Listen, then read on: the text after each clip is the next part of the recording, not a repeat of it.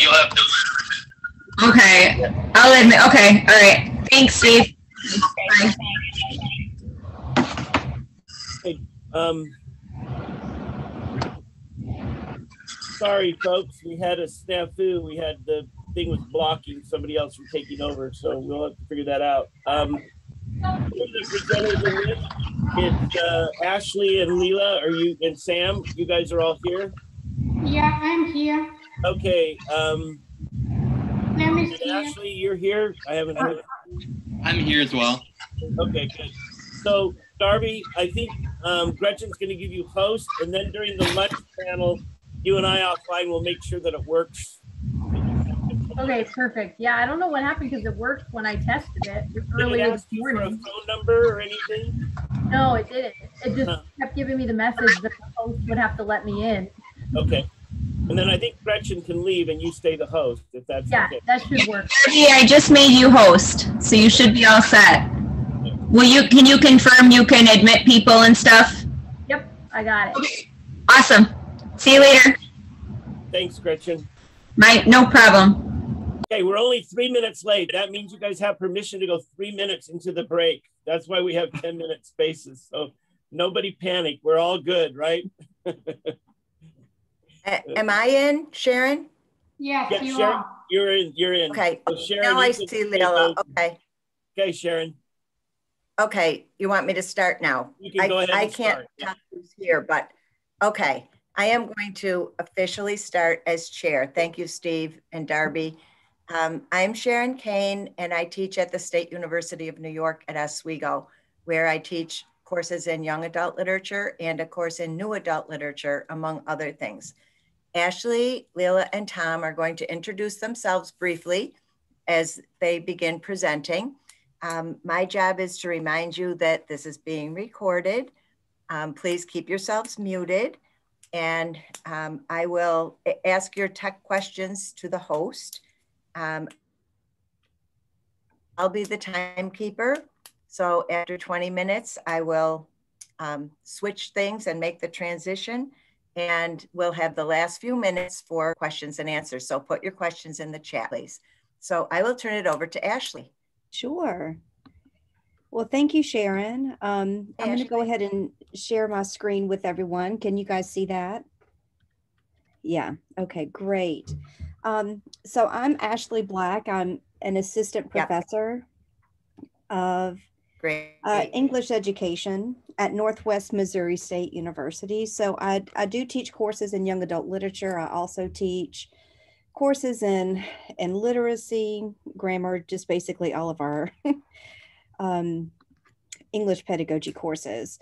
But what I'm going to be talking with you guys about today is my latest young adult lit course, in which I restructured it to incorporate engaging young adult literature for racial literacy development.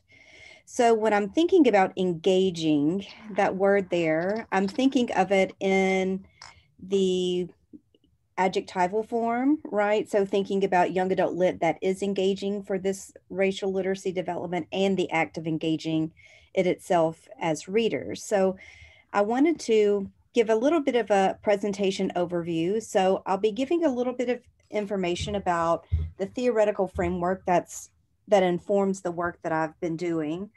Then I'm going to be talking with you quite a bit about the young adult lit course, the context of where I teach, what we did in the course, and then maybe some recommendations for things that you could be doing with your students in your own classroom. So firstly, the theoretical framework that is informing this work is based out of critical whiteness studies and racial literacy. So when I'm talking about critical whiteness studies, I'm thinking about the ways that we, have possibly in our own university training, we're taught about, multicultural education or culturally responsive teaching. But critical whiteness studies is asking us to go a step further, especially for white teachers, to really critically engage what it means to be white. How do we construct whiteness in our world? How do we reproduce whiteness? And how do we kind of take stock of the way that it informs basically systems in our society, right? So we can dismantle those prejudices and different levels of oppression. So in an article that he wrote, Tanner talks about critical whiteness studies as a challenge for white teachers. And these are the things that he challenges us to do. He asks us to stop looking to people of color to shoulder the burden of anti-racism work. He asks us to investigate whiteness independently of what it means to be a person of color. So again, what does it mean to be white? What does it mean for me and my own racial identity to be a white woman?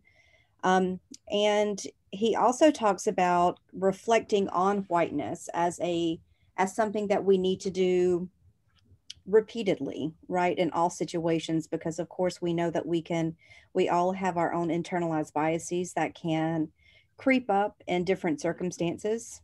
So he's wanting us to continue to look at that. And then thinking of racial literacy development, what does that mean?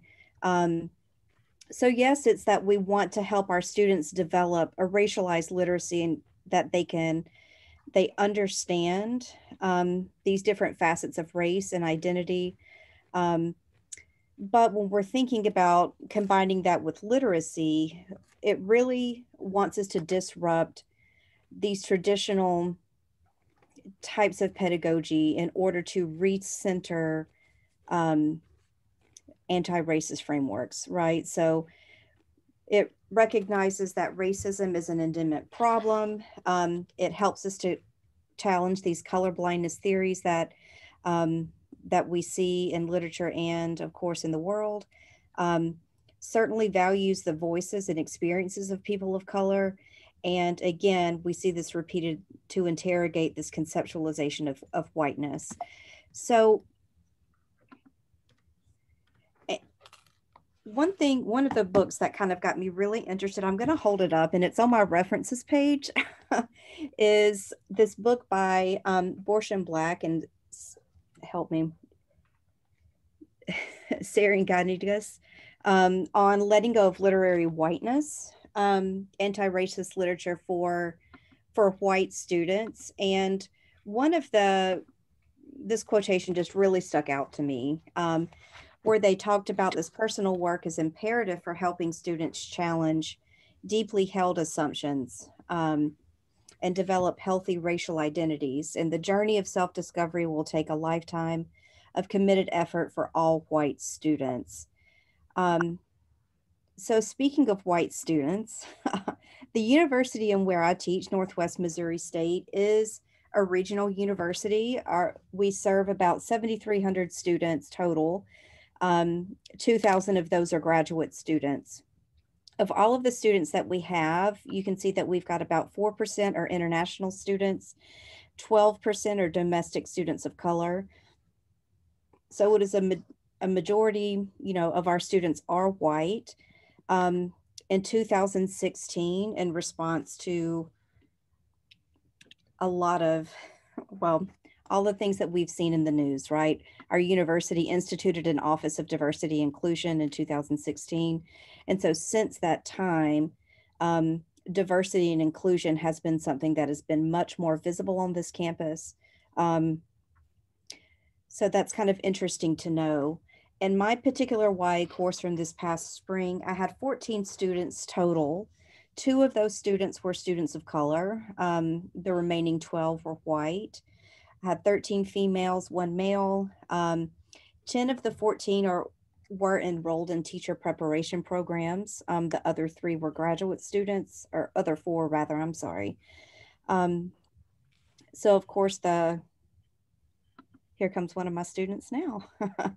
And so the population of my class, of course, largely is representative of white female, right, students. As for myself, I position myself as someone who's committed to anti-racist pedagogies. I was raised in the Southeastern United States, if you haven't picked on that from my accent. And I do identify as a white, middle-class, able-bodied, married, cis woman. So let's get into talking about my course. One of the things that letting go of literary whiteness and the authors talk about is incorporating racialized literary objectives into your student learning outcomes. So as opposed to just thinking about teaching students about race through literature, I mean, that is certainly something that we do, but it's actually incorporating racialized objectives into your courses. So for example, I've included a few of these here. Develop a racial literacy awareness was something that I wanted my students to do.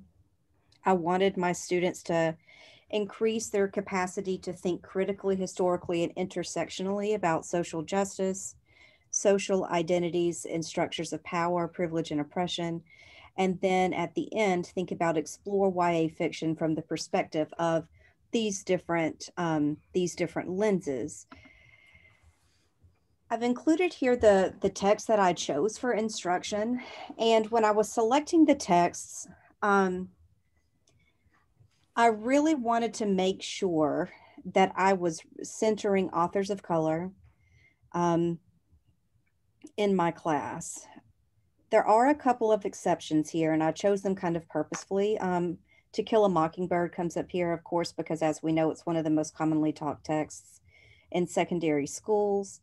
I also decided to include Dig by A.S. King.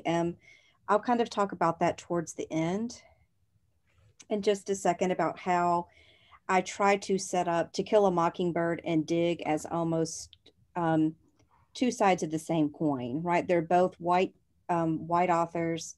They both are texts that address the issues of race, but they do it in very different ways. Okay. So in terms of course assignments that I use to engage my students in this type of work, based off of that text, Letting Go of Literary Whiteness, the very beginning of our course, we read Stamped, right, by Kibram Indy and Jason Reynolds, to use as some background information for students. And we used that, let's see if I can everyone see the Google Doc? Or is it, no, it's still the PowerPoint. Okay, let me do a new share. I'm so sorry. Okay, here we go. So this is the sample of the course glossary that we actually put together. So what we did is we started looking for key terms, right, as we read Stamped. I asked students to write their own definitions. I'll talk about this remixed definition in just a second. We did this based off of, I think, The Long Way Down. We kind of use that as inspiration. And then I asked them to do a multimodal representation and then any kind of bibliographic citations, right, for any of the course readings that we read. So we used this as kind of our baseline for having conversations. At the beginning of the term, I asked students how comfortable they were in talking about issues of race. A lot of them did kind of self-identify as being someone who is anti-racist, but didn't necessarily find it very comfortable to talk about race, or they hadn't talked about it a lot in public settings, right? So I wanted to make sure that we were all on kind of the same page with terms. Before every book that we read, I asked them to complete a racialized reader response journal, and I'll give you guys kind of a shot of what that looks like. Again, this is also from Letting Go of Literary Whiteness. One thing that I really liked about this kind of reader response type of journal is that on the left-hand side, you can see in the, I don't know what kind of color that is, that marigold color, we might say. This is definitely like the formalist kind of side of things, a traditional literary analysis. And then the reader questions, this is where it's kind of asking students to think about their own racial identity and how that possibly informs their reading of a text. So for me as their professor, the right-hand side of their charts were always way more interesting to me. I wanted to see over the course of the term, you know, how their responses changed. So thinking about how the text positions you, does it position you as a racial insider or outsider? That's something I found that my students needed a little bit of help navigating towards the beginning of the term. By the end of the term, most of them had a little bit of a better grasp. I will say for a lot of my white students, which of course most of them were white, I think they had a difficult time translating, like they understood their own racial identities, but they had a difficult time translating that into how that influences the way that they're reading. That they're reading these texts. Okay. So the other kind of assignments that I also used with students, I'm sorry for going back and forth so much, but students also put together a text set in small groups. I asked them to kind of take maybe one idea from the class and read additional books, right, and put them together. So for example, I had a group who looked at the intersectionality of being a queer person of color and how that was represented in YA fiction. Students also wrote an exploratory essay in which they examined their own racial identity. They evaluated a race-based incident, and then they also selected one of the texts that we read for class. Through a critical race theory lens. And then lastly, they did a multi-genre paper, literary analysis through a racialized lens as well. Okay, so I wanted to highlight a couple of the books that I felt like kind of really went well together in the couple of minutes I have left. If you haven't read Dig, I know a lot of us probably have. I will say out of all of the books, that was the one personally that I can't stop thinking about just in general. I think it's such a rich and complex text. But we started the term with To Kill a Mockingbird and we ended with Dig, right? So thinking about how they're both about race, but they approach race in very different ways, right? So that was really interesting with my students. We also looked at Monster. I mean, that's one of those kind of classic texts. And we read that directly after To Kill a Mockingbird. Again, looking at incarceration, right? Looking at Dare Martin. Yeah. So in terms of some recommendations for practice that I have, one, again, just kind of going back to those theoretical frameworks, I would suggest, and for me, the first place I started was going back to look at my own text that I choose for instruction, looking at how much am I including voices of color in terms of authors and in terms of authentic experiences. Am I including texts that are just stock stories, right? Or am I including counter stories in my classroom? Also looking at, white authors, like, for example, To Kill a Mockingbird, going back to it and kind of reevaluating it and really looking at whiteness as opposed to looking at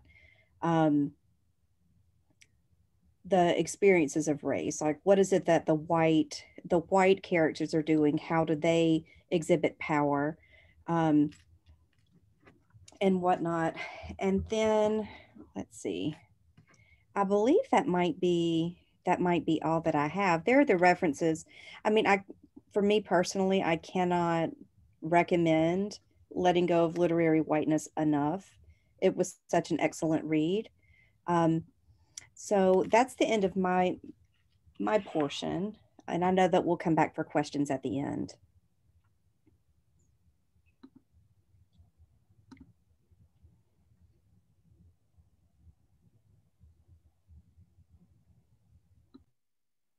And it looks like Sharon. Leilya and Tom. Oh, you're back. Oh, good. Okay, then thank you, Ashley. We're turning it over to Leilya and Tom. All right, guys, I am going to share my screen right away. And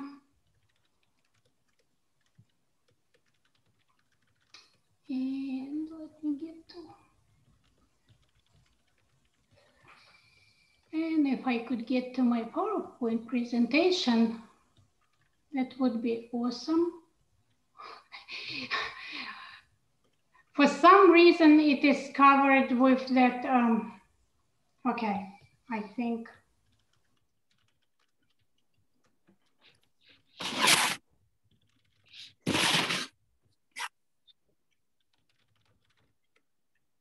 All right, here we are. Sorry, guys. Good morning to the ones who are on the West Coast, and good afternoon to everyone else. I'm Leilya Pitre, and I'm from Southeastern Louisiana University. I present today with my outstanding undergraduate student, Sam, and I will let Sam to introduce himself. So greetings to all of you guys, depending on what time zone you're in. I'm an undergraduate student at Southeastern Louisiana University. I play on the men's golf team, and I'm a double major in finance and English literature and language. In addition to all of that, I'm also aspiring to be a Rhodes Scholar.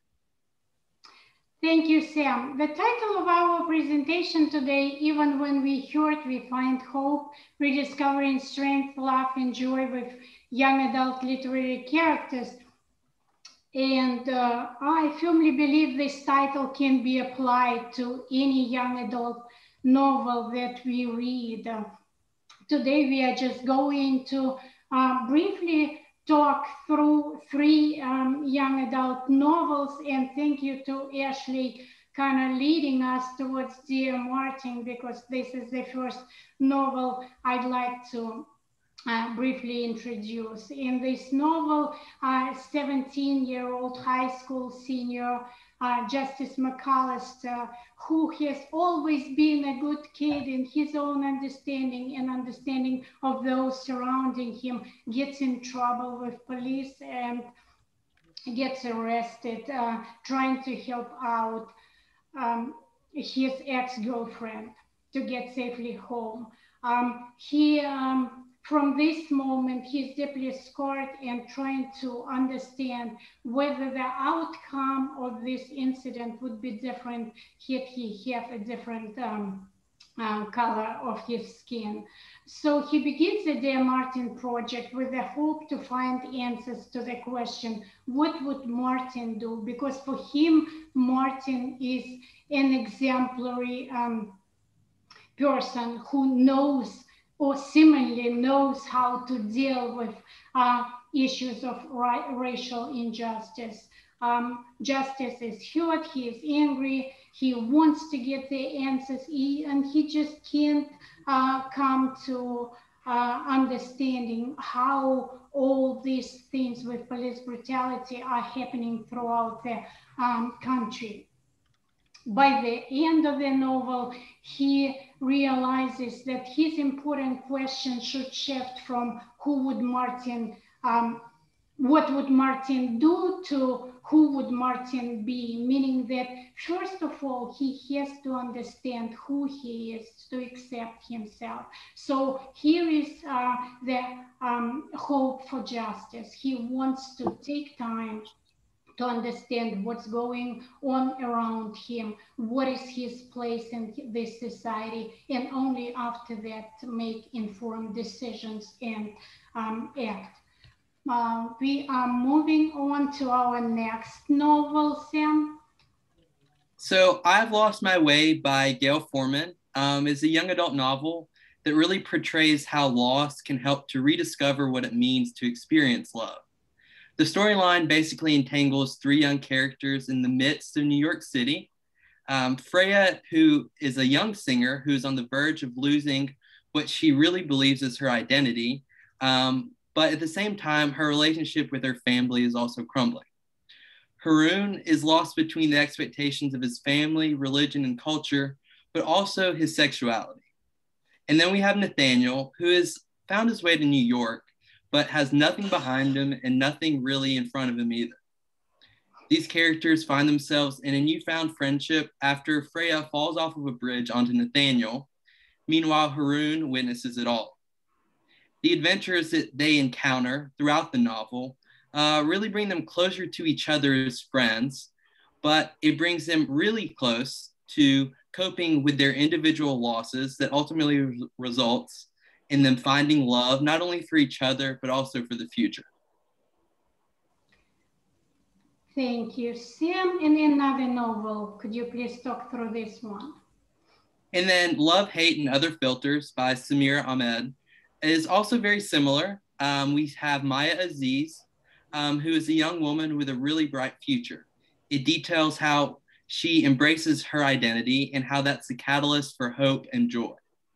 Her parents believe that she'll be attending the University of Chicago to pursue a professional degree program, but that really is much different from her actual dreams.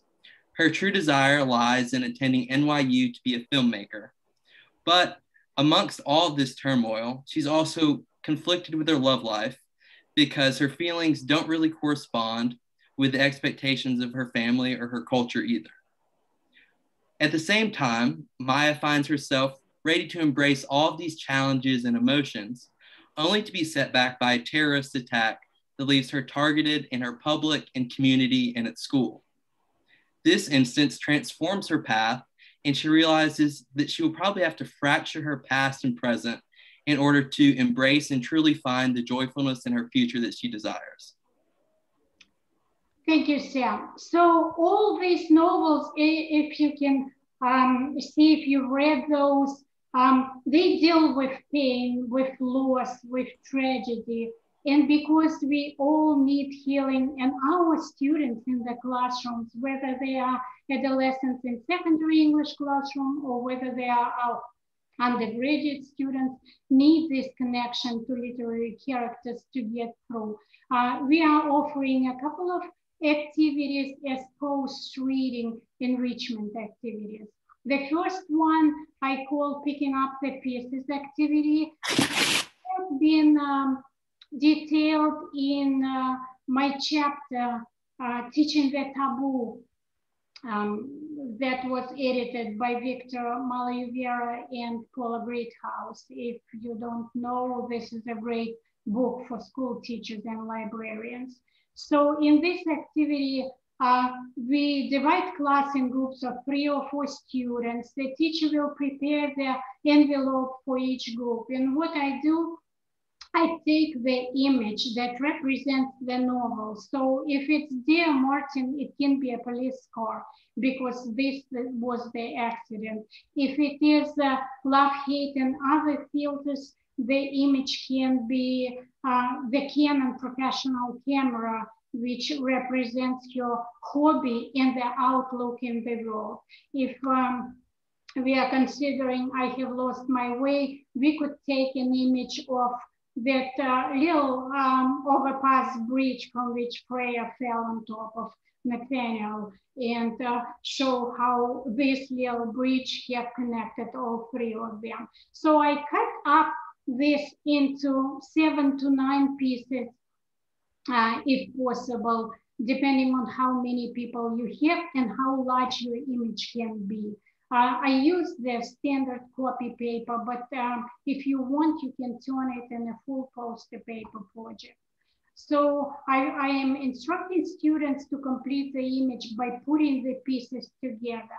As they work through it, I also ask them to think about the novel one more time and maybe pay a little bit attention to close reading, find 1 or 2 quotes from a novel that reveal pain of tragedy or loss, the struggle that adolescents are going through at the moment. And then they may also choose 1 or 2 quotes that give them a glimpse of hope. I also ask them to write 4 or 5 tools for healing or coping. What do they do when they fail? What do they do when they experience loss? How do they pick up themselves and move on? I want them to think what helps them move on. At the end of the project, each group presents their final image already compiled and explain the quotes and their coping tools. I have 2 examples right here. One of my favorite images is the broken heart.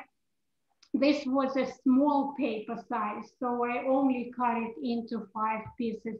But if you can see, there is the tragedy quote right here. the hopeful quote with the page numbers, and then what students think would be best ways to cope with a tragedy. There is another one. This one we completed when we read Heat List by Jennifer Brown.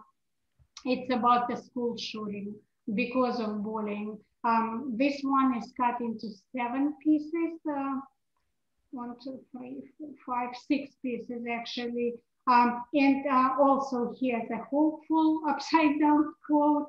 And then the one that is about the tragedy and a couple of coping tools. I think exercises like this help us to connect what we read with our real life experiences. Another activity we want to talk about is a tree of hope. I'll let Sam to introduce this activity, and then we'll see if we have time to actually complete it, at least start completing it. So like Dr. Pitre was alluding to, a Tree of Hope activity is great for an individual basis, for small groups, or even in a classroom. And it really helps relate students not only to their own lives, but also to the text that we're reading in classes. So it's pretty simple. You would have your students discuss the main characters or struggles, their challenges, and the ways that they come to understand themselves through coping with this from the books. If they haven't read the books, then we would simply do it in a way that would relate it to their own lives. And then we would have these students write a sentence or two, just generally about the character's dreams or hopes for their future, or even in their own lives. And then we can share this as the whole class or in groups. And we can additionally use this to write haikus, which we'll see in the next slide. Yeah. So we ask our students to look back at the sentences and try to put them in a haiku form. Here in the classroom, you may have a little bit more time than we in this presentation. So you may teach them how to write haiku step by step. Or if they are already familiar, just remind them the structure of the haiku and ask them that to create 3 lines. You may explain that the lines can be related as part to whole of a concept, idea, or subject, or from whole to parts. It can be words describing a concept, idea, and maybe some even final statement, or any actually form of sequence and phrasing will work, because the main idea to make students think about these things. For example, we looked at our novels in I Have Lost My Way, Helping One Another, Freya, Nathaniel, and Haran. They saved actually themselves from pain and despair, because at some point they understood that someone else's pain is more important. And giving that mercy to someone else and providing grace actually is more rewarding than just worrying about. As a result, we had this beautiful haiku: "Regifted mercy, a home for all who claim it. Let love teach us how."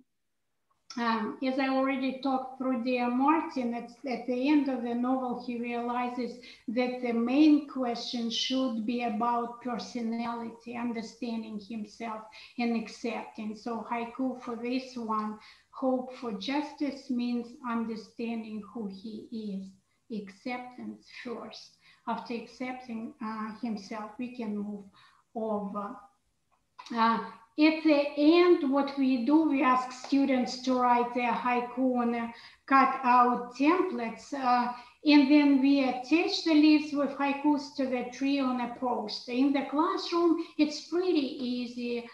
Poster-size paper. You may also ask students, like Sam said before, think about their personal dreams, hopes, their struggles, and how they come to term. I also like, if you see on this tree, our leaves are of different color. And on this one, also kind of symbolic representation of our diversity. We are different people, we think differently, we write differently, and we want to be kind of differentiated from each other in terms of recognizing our uniqueness and individuality. So let's try to write this together. Sam, help people to start writing the haikus. I think we have a few minutes. Okay, so as we said, our 3 books, Dear Martin, I've Lost My Way, and Love, Hate, and Other Filters. If you've read any of these books, we would love for you guys to write a simple haiku and type in the chat. But even if you haven't read these books, a haiku about any current young adult novel or something in your own life would be more than relevant. And we'd really appreciate you guys to think about it for a minute, type it in the chat, and we'll construct it into a way that can be used for students for distance learning when the opportunity for a paper format isn't really applicable. Thank you so much. So I am going to stop sharing right here. You do guys remember 575. Think about struggles, either characters or your personal. Think about your students. Okay, try to jot down something, and I will show how to compile that digitally.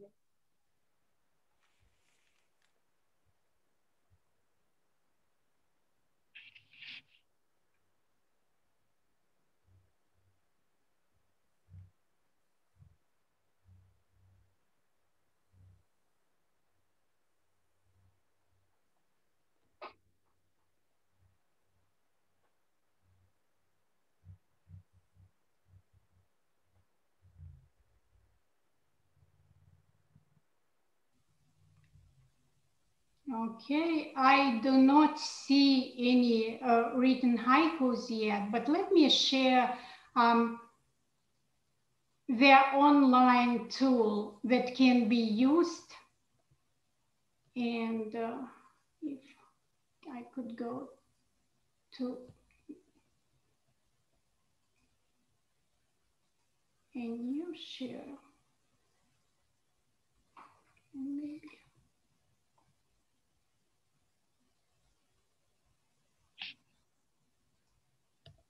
Okay, I'll probably need to get out of the presentation mode first. Just a minute, guys. Okay, big score edit.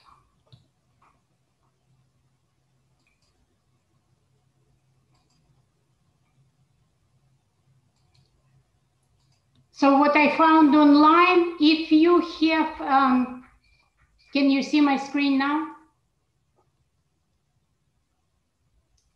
If you have a Corel Draw, Photoshop, you can very well use it for the purpose of this assignment online. I have found this PixArt editor very helpful, and it works really well with any image that you want. It doesn't have to be a tree of hope. It can be a mosaic of hope. It can be flowers of hope and butterflies of hope. The idea is to work and compile different thoughts in a haiku form. So what I did initially, I clicked to the left of the screen on photos, went to my photos, and you see that upload button over here. I uploaded the tree template.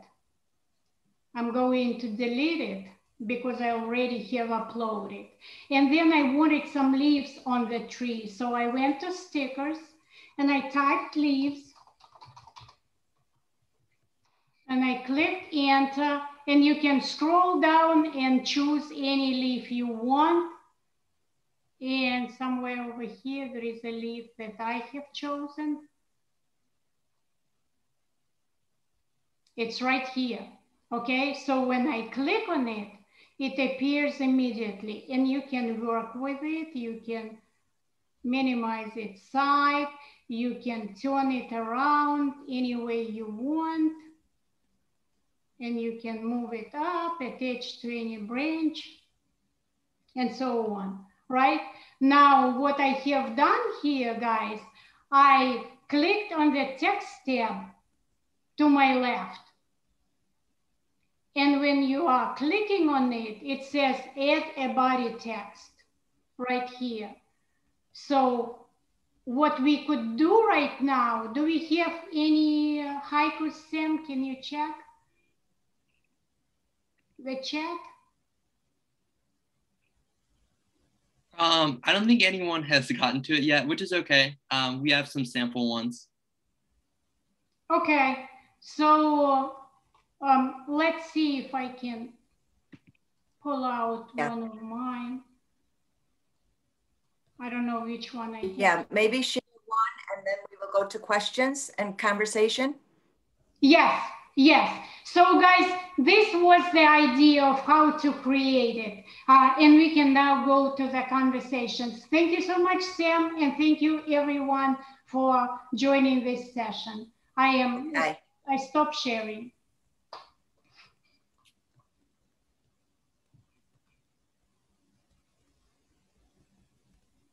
Yeah, patients worked very well together.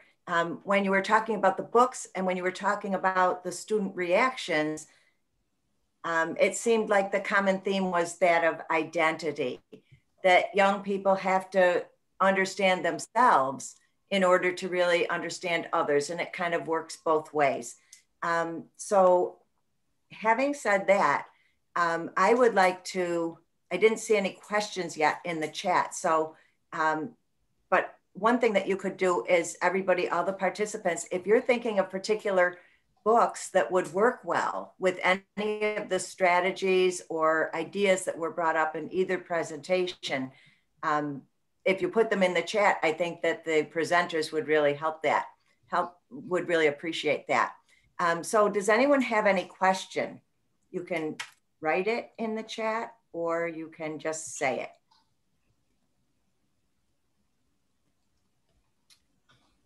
And if not, I'd like to turn it back for a minute to Ashley. Having heard the second presentation, do you want to make any connections or respond? Oh, sure. And I think there were some really helpful comments going on in the chat too about being mindful of including positivity, right? So I don't, you know, that's certainly something I think that is very much important and something that we did focus on and came out in our class discussions. I think The Crossover is a great example of a book that offers some of that for, you know, for students and possibilities. But that's definitely something I'm going to be keeping in mind moving forward. Yeah.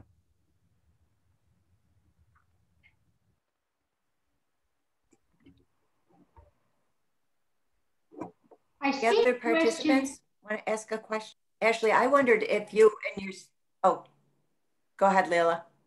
I see a question from Joe Knowles that asks, do you consider student privacy when doing this activity? I often worry when I do school visits how much I ask of students to share. I always am considering those issues in my classroom. When they come, first of all, the first couple of weeks, we are building that safe environment. We are building trust relationship. And we talk about how we truly have to be open-minded in this classroom. And open-mindedness means that we do not just accept our own opinion, but we listen to different ones respectfully. I also, when I ask them to complete any assignment, any journal, any sharing activity, I also say, keep in mind we are going to share. So please share only what you feel comfortable to share. And you'd be surprised how much they are willing to share. Sometimes I don't want them to share. And they do. So we are always, I think we are all intuitively trained to do this. Or thank you so much. Thank you. Several people, I think, have asked in both presentations, where can they get the wonderful resources that you showed on your slides? Will you be sharing your PowerPoints or resources? I can actually add the link into the program if necessary. Okay. or we will probably ask the host, because I do not have the editing privileges on that document. I did email my PowerPoint yesterday to Sarah Donovan, so they have it. We can share. Our email addresses are at the PowerPoint, on the PowerPoint. If you want, all my young adult class is project-based, so I have activity for every novel if you want to. And also follow Dr. Bickmer's YA Wednesdays, because occasionally I write in the blog, and I promise that in the next one I will share for as many projects as I can. Thank you. How about you, Ashley? Yeah, sure, I'd be happy to. I did put a link to the Google Doc for the Racialized Reader Response Journal in the chat. I'm happy to share my PowerPoint or any other resources. I'll put my email in the chat as well, in case anyone would like to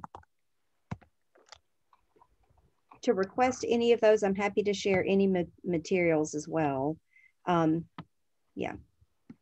And I believe, for those of you asking the questions about this, I believe the preferred method is to share the materials during the presentation if you're able to, because I know we're not linking them in the program like we did last year. Okay. Thanks, Darby. Ashley, I wondered if you and your students had watched, after reading Dig, if you watched A.S. King's Prince Award speech. We did. I found that very powerful. Yes, very much so too. And I really enjoyed too, sharing with them Elizabeth Acevedo speaking. I mean, if there is anyone that I think I could just sit and listen to read poetry all day long, it might be her. Yeah, they really enjoyed that.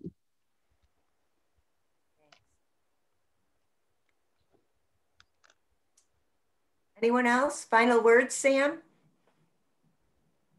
I just wanted to thank you guys so much for giving us the opportunity to present. I'm not sure if students usually get to present in this, but I know it's definitely an experience that I've enjoyed and that I'm very grateful for, especially to have been able to learn under Dr. Pitre. Her information and knowledge is certainly invaluable in any endeavor that I would choose to do. Thank you. I think that is, oh, okay, go. I was going to say that that was a wonderful voice to end with, but Leila wants to answer that. So go ahead, Leila.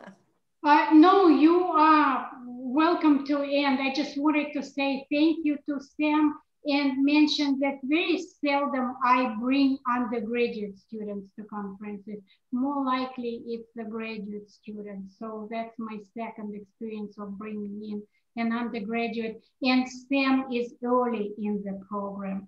The course he took with me is just Introduction to Literary Analysis. So he's done an awesome job. So it's 2:20. Thank you for everyone joining us, and have a great day. Thank you so much, everyone. Thank you. Thank you. You should all, the next thing we have is back in the main room. Okay, thank you.